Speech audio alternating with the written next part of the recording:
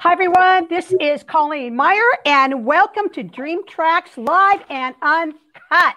We have an amazing guest with us today. It is Paul Weber. Paul Weber is one of Hollywood's most respected casting directors. He is a longtime executive head of television and casting and feature film consultant for MGM Studios. Paul effectively moved between both mediums with ease, of course. Paul is now fully independent casting director and producer and has worked on programs on Lifetime, Starz, A&E, just to name a few. So welcome, Paul. And I'm going to introduce our host for the evening, Frank Perello. Frank is co-owner and lead instructor of DreamTraxx Academy, and he is an award-winning writer and producer. Welcome, everyone. And I'm the moderator, and I'll be taking care of all questions. If you have any questions, please put them in the comments section, and we'll answer them live. Frank? All right. Hey, Paul. How you doing, buddy? Hey, Frank, Colleen. Thank you very much for having me on. We're glad to have you on. So I just want to start out, giving you an opportunity to, give the audience a little bit of knowledge about yourself. Tell us a little bit about how you got into casting. Did you start as an actor? I mean, how did you get to where you are right now? Well, it was actually a fairly well-trod path that a lot of us have taken who've gotten into casting. Many of us did come from an acting background. And I think a lot of us who started in acting had no idea what casting directors did, because I came from mostly a stage background and a rather traditional academic university background, and then a professional acting academy school, and then went on into to do equity theater. And I had no clue at all how film and television casting or auditioning or that process was so alien to me as a stage trained actor that I had to move to LA to understand that process. And in that journey, I was able to sort of get my sea legs under me after I went to school, came down to Los Angeles. One of the best pieces of advice I got was from a casting director who I ended up working for as an assistant, who said, why don't you come on in and intern in our office? So you get a sense as an actor what we do. And I think that can help your audition skills. And if it's something you're really interested in, we can't pay you, but we'd love to have you help us out. Back in the day when internships were unpaid. And so that's what I did. And at the same time, I took classes. I started to study with a man named Michael Shurtleff, who was one of the most revered casting directors of his day, who was also an audition coach and teacher. So I became one of his disciples and learned a lot about the audition technique that he taught for actors from a casting director point of view. And that really informed me as a casting person once I threw my hat in the ring and became more involved in the casting process and left my acting hat and directing hat to the side. I thought, you know what, I can marry my skills as a casting director or as an actor and a director into casting. And with Michael's help and some dumb luck and some opportunities, I was able to move into casting and really hadn't looked back since. And that took me to MGM, where I spent 16 years as head of casting for television and their feature consultant, and now a role more as an independent casting director, producer, private audition coach, and have been so fortunate to travel around the world teaching audition technique before the world stopped. And here we are just beginning to see a few green shoots, couple steps forward, one step back. But I find myself being asked now, as I have with you folks, to come and actually work in person again with actors, which is such a joy to be able to work in 3D once again. Now, Paul, one of the things that you were talking about is, I don't know if you know, but I got a chance to be an associate casting director on some stuff. I helped out some of the local casting directors. And it is amazing to be on both sides of that table. One of the things, that you hear a lot from actors is they think they don't really understand casting directors and what they do. A lot of them think, you know, they're just out there and they've got to fill this role, and they're not going to take anybody who's new, and you know, and there's all these risks involved. But really, I found that really what goes on is that you guys need to cast that part, and when somebody comes in and they can book that role, it really helps your job go a lot faster. You guys are really not a bad guy. In the sense that you're not really trying to hurt the actors. You really need to fill those roles. And when you find somebody who actually comes in and nails it, you're like, okay, I can move on to the next thing, right? Yes, we are saints.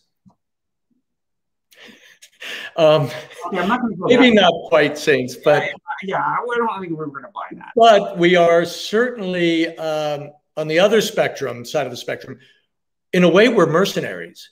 It's really important that we do this, that we get our job. It's a bit of that as well, too. We need you guys to really perform well as actors to make us good.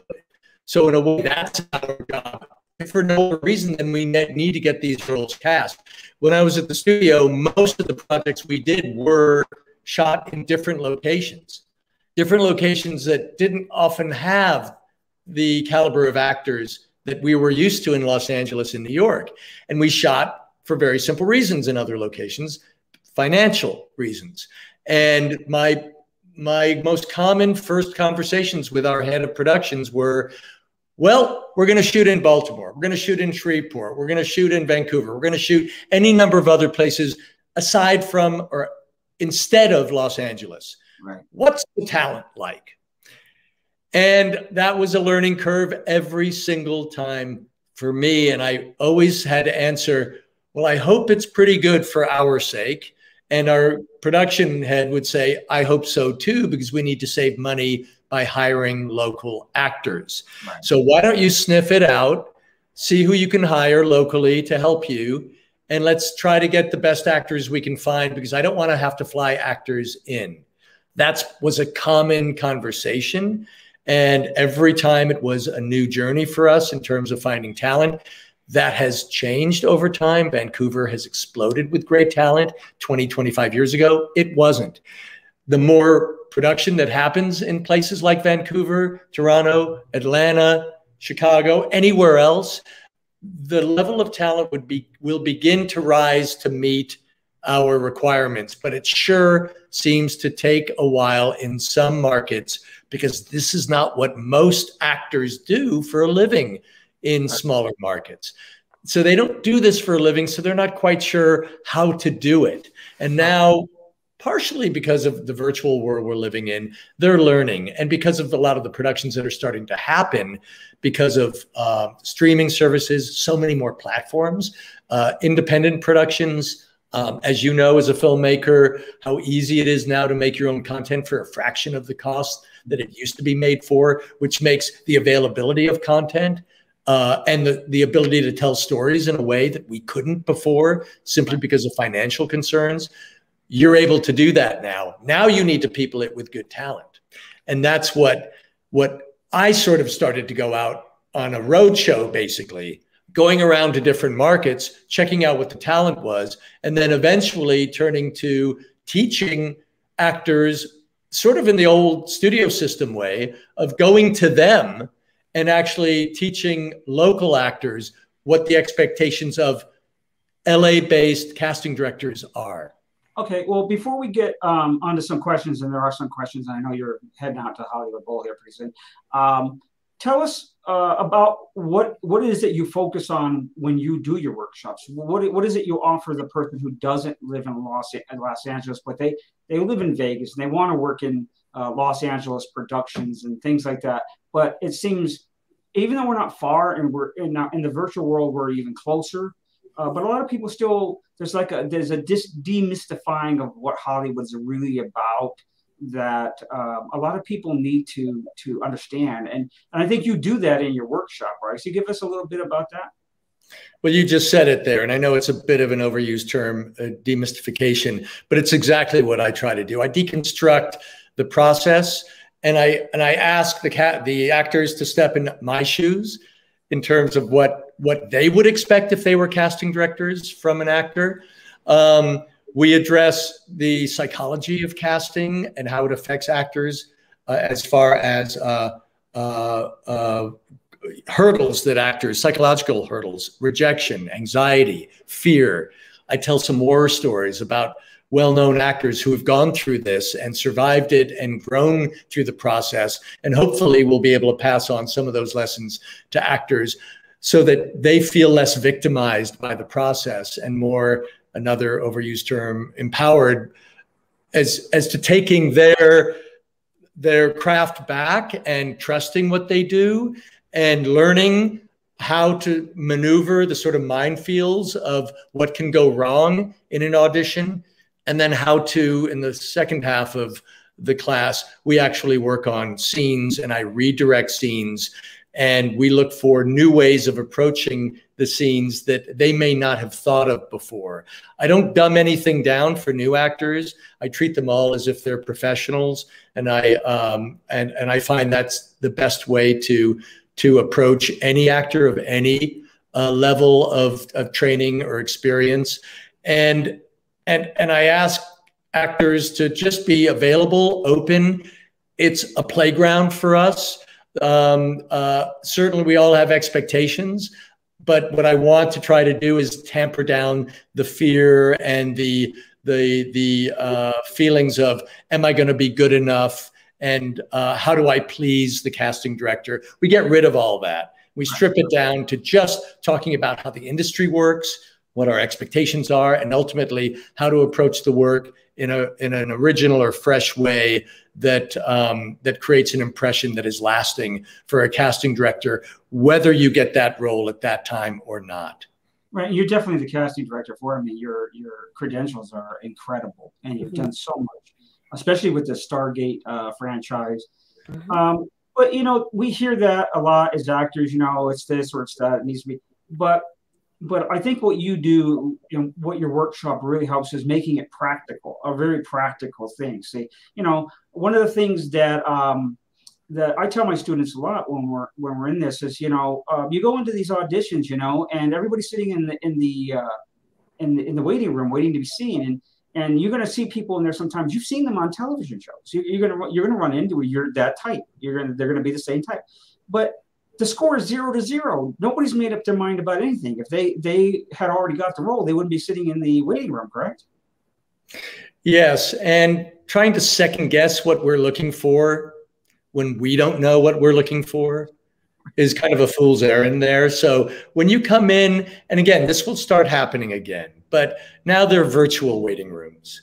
And I'm spending a little extra time these days on virtual auditioning, on self-tapes, on Zoom meetings, and how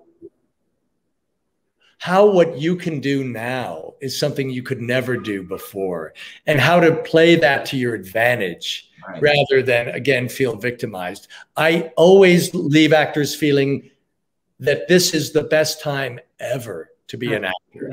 These are the reasons why. And all of a sudden, the little victim turns into this sort of butterfly and says, oh my gosh, you're right. Here I've been beating myself up, and look at all these opportunities. Look at all the tools we have that we can now utilize that we never could before. Exactly. So that's what I try to leave actors with at the end of the day. A lifting experience that makes, you know, I've been called a cross between Tony Robbins and Simon Cowell, you know, so it's, you know, and I actually said, thank you, as if, is that a compliment or not? But he said, no, you can be really like tough love on us, but ultimately the takeaway is really positive and hopefully inspiring and encouraging. Well, you're going to be here at our school, actually, here in Las Vegas on August 28th and 29th. And say somebody who doesn't really know a lot about you or what you do or how you do this, why should somebody want to attend the Paul Weber workshop on this? Well, I don't want this to sound like an infomercial, but and I have to say, and I've been doing this for a long time, I'm pretty good at getting this across to actors, of filling up the day with a lot more than they would have ever expected, and have probably never quite experienced before. So I think the takeaway from just the day is going to be sort of revelatory. And I learn a lot too, because I meet so many new talent and new actors. And I look at a scene that maybe I've done 100 times with another actor, and all of a sudden something fresh comes out, or a new question comes to me from an actor that makes me think in a different way, because I'm always learning as well too. So really, for actors who are looking to sort of raise the bar for the next level, even the actors who think they know it all are definitely going to learn something new that they never did before.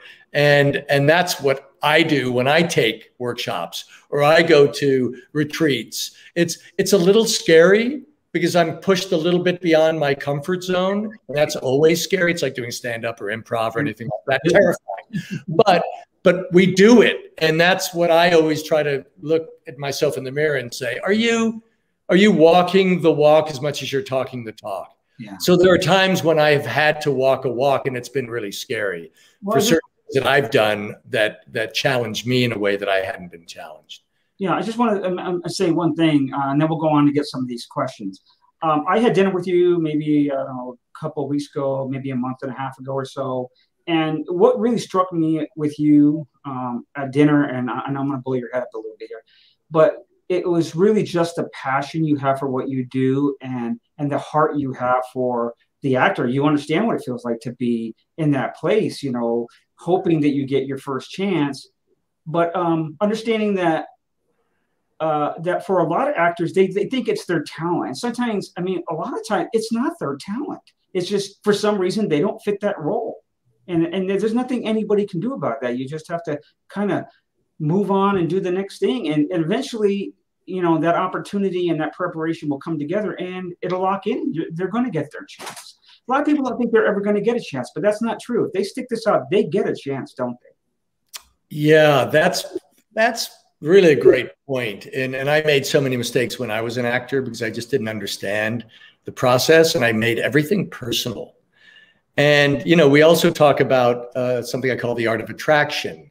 What attracts us to each other, not only from a casting point of view to an actor, but also human beings. What attracts us to each other as people, and how to harness that in the room as well, because ultimately you want to create a human connection. It's not always the easiest thing to do over Zoom, but it's getting to be easier because people are getting more, actors and everyone are getting more used to how to play the small screen this way. Right. So yes, it's been, you know, I've learned much through the years, and that's hopefully what I will pass on from my struggles as an actor and others who've gone on to great success. And you're right, it's not just about talent. Yes, that helps, but I've seen remarkable talent crash and burn in this industry. And I've seen medium level talent, let's just say, who I never quite thought was going to make it because I didn't know if they had enough of it. And they worked their butts off and kept working and showing up and getting auditions and getting better. And all of a sudden I start seeing those actors on series and in films. That's so true. Well, I'm going to go ahead and turn this over to Colleen. She'll give us some of the questions people have for you. Okay, here's a question. Tip. So I guess they're asking for a tip on getting a Las Vegas actor stepping into a California production. Gotcha. Well, you guys are almost a satellite from LA, and a lot of you go back and forth, which is pretty easy to do. You're one of those smaller markets with access to LA. And also you have access to a lot of entertainment in Los Angeles, not necessarily film and television, but certainly more so than we've seen in the past because of some of the things we've talked about. The best opportunities, I don't really overly encourage actors in different regions of the country to rush to Los Angeles right now when there are so many opportunities online, first of all, and even locally to do films and independent films and all sorts of streaming projects that are happening in your neck of the woods. Never as much as you'd like, but certainly growing. So I'm not there to recruit actors. I'm there to try to make the actors who are in the regions that they are living in for now the very best competitors they can be in that market. I think for a lot of actors, they think LA is like, that's where the union projects are, because there's not, the union's not strong in every area. Thank you for bringing that up. Most states are right to work states, which means non-union projects mostly. And the union actors have to scramble for the relatively few number of union jobs.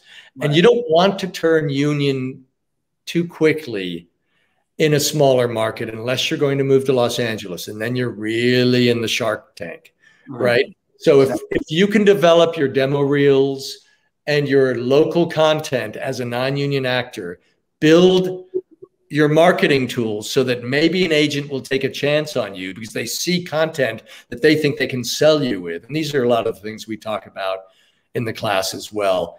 Then you have a fighting chance. But if you got a commercial and you go, I'm going to turn union now. I don't want to get in trouble with the unions here because I belong to too many of them myself. But if you get that chance and all of a sudden you find yourself a union actor with no opportunities to work. Right. So rein back those horses a little bit while you build a resume and build some content, build a demo reel, learn the craft in movies like you do, produce and direct, so that eventually they understand their way around a set. Right. And they're all of a sudden looked at by an LA agent as someone who's marketable for them, and they will take a chance. And eventually, like all of us, we become union actors, like I did through time. Right. Now, there's another question, Colleen, go ahead. What do you think about the talent level here in Las Vegas as a whole? Let me just preface that, if you would. For what you've seen, and I know that you were part of a showcase we put on last year. So let me preface it with that. So what are you seeing, with people here in the market? Are you seeing that people in Vegas are becoming better, or are you seeing more talent come out of Vegas? Well, the more that the actors commit creatively to their choice of wanting to be an actor, they should always consider themselves actors, whether they have other professions that feed that passion. But it really starts with having the mindset of this is what I want to do, and this is what I'm willing to do to get to where I need to get in terms of my craft and my relationships and my experiences. And we all suffer from a certain level of laziness sometimes. And boy, and I talk about this too, about having a dream, but having a strategy on how to achieve the dream. It's too easy just to have the dream, and actors are dreamers. Right. A lot of creatives are dreamers, but they don't have a path to success aside from just the dream. So we talk about how to strategize that, especially in an industry that is so undisciplined in terms of structure, but requires the talent to be more disciplined than any doctor, lawyer, engineer, accountant. That's so true. Those folks can take a little day off here and there. Right. And they have a 9-to-5 maybe, but actors don't. So they're constantly being forced into this place of, I'm my own businessman. I run my own company. I'm also a creative person. How do I maximize my product? I tell the students all day, you are your product. You are what you are. Yes. And yet there's that left-right brain where they're the dreamer, but they're also the businessman. That's the most challenging part. It's not easy to be able to find the balance between how to create a career at the same time, how to remain as vulnerable and open an artist as you can be, and learn that that's what you need to do. But gosh, what other industry can you do that in? I have some older actors that actors who may be coming back into the industry in regional areas, and they come into the class and they've come from a very corporate background.